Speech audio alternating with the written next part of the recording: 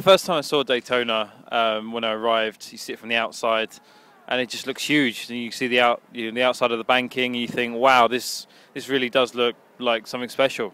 And then you drive in through the tunnel, and you come up on the inside, and you just look around, and it's like being in an amphitheater. It's a really great place to be, and everything here is it's pretty awesome. But it's massive, absolutely huge.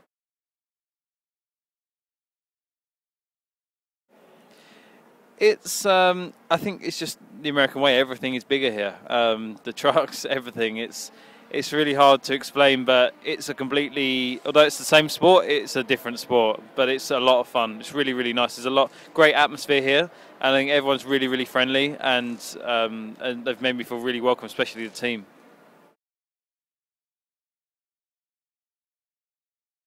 Oh yeah, I mean the Camaro, wow, what a car that is.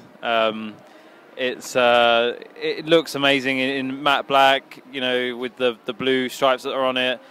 It looks like something you'd want to put on your wall at home. So I was really excited to drive that car, and I have to say it's definitely been good fun to drive. Yeah, the banking. I mean, the first time I came up to it, when I was shown around it a little bit, a couple of days before the testing, and looking at it, you think, how the hell would you go around that? It's so steep. But I mean, first lap out in the car, you just have to sort of man up as such and just go for it. And took it flat the first lap, and after that, it's just flat every lap. But it's still, every time you come to it, it's still a great experience.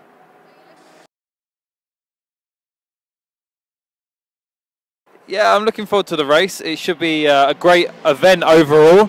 I think that the whole being the 50th anniversary is going to make it a huge thing. And I know from talking to the organisers already that it's already pretty much sold out. So I'm really looking forward to the whole event and getting in the car and actually racing and competing, because it's going to be very close. There's a lot of cars, and that's going to make it very exciting. So I can't wait. Bring it on.